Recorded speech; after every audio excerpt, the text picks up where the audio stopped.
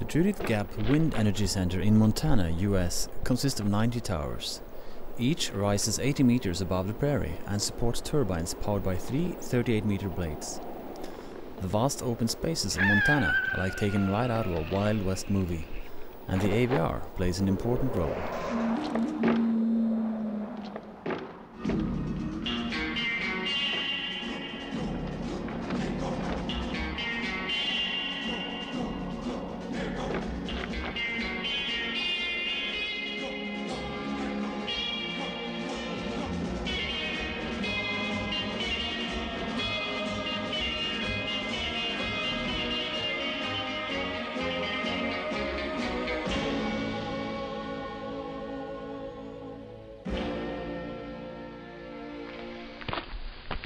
Hi, I'm Marv Kausch, Field Applications Engineer here at Atmo Corporation, and you can sure tell we're out in the middle of the fields today at this wind farm in Montana.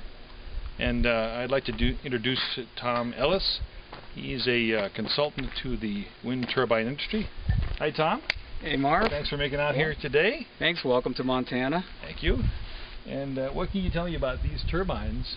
Well, this was a joint venture between Dave Hilo, Montana WindWorks, and myself, and they needed motor protection to protect the investment that we'll show you that we have upstairs in a 250 kVA generator. We needed to build a system with that was very fast response, and it turned out that our selection was Atmel AVR. Yeah. Well, let's take a look outside and see where the AVR actually is inside this control box. Well, come on in. All right. Here we have the WindWatcher board, the heart of it. Onside this little board here, you will indeed see the AVR. It's an ATmega 32, and we've got it running at 16 megahertz. And what are these, Tom? These are CTs, current transformers, so we monitor the current. We're monitoring all three phases of voltage, all three phases of current, and we can do calculations here that are the vectorial sum of all of those. Upstairs in every tower there's a 250 kVA generator, which is actually just an induction motor. When the wind overhauls the motor, we have a generator. So first, the wind speed is monitored to make sure there's enough wind to make electricity. Then the blades are pitched out gradually to catch the wind and accelerate. At about 1500 RPMs, the generator is engaged, and you can see the jolt in the control room cables when this happens. After that, all three phases of voltage and current are monitored to get a maximum output and to protect the generator. So what you're going to see is this wind OK light will go on. Yep. And after that we'll start pitching. There it goes. There it is. So now we're advancing. Yeah. I can hear it starting up, yeah. Watch these wires up here. We're going to get pretty close. That's so cool. Now watch this. 1200, 1300. Watch up here.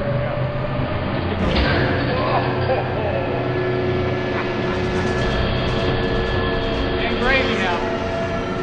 Okay, see where that, okay, about 240, 250. That's amps, huh? Amps. Whoa.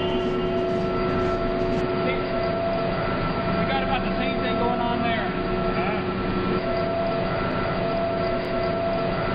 So why did you choose the AVR? Okay. We needed a very high throughput here. Like I said, we crunch a lot of numbers. Needed rapid development, and while I was doing my research I found out that the AVR had a very wide acceptance. There's a lot of knowledge about it everywhere, a lot of support. There's people, in fact, called AVR freaks. AVR freaks. In the past, this thing had quite a large control that actually had relay logic with ice cube relays, and so with the AVR, we're really able to compress this thing into almost a system on a little brick.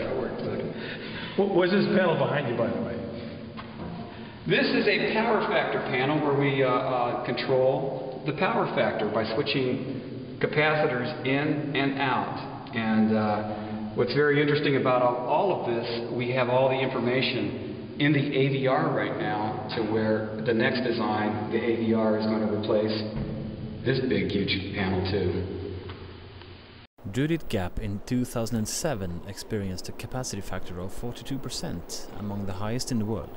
This means that the turbines actually generated 42% of their 135 megawatt rated power output over all of 2007. 50 million kilowatt hours of power sent to the Montana grid. This is the total power consumed by 33,000 American homes. Not bad for just a handful of Mega 32s.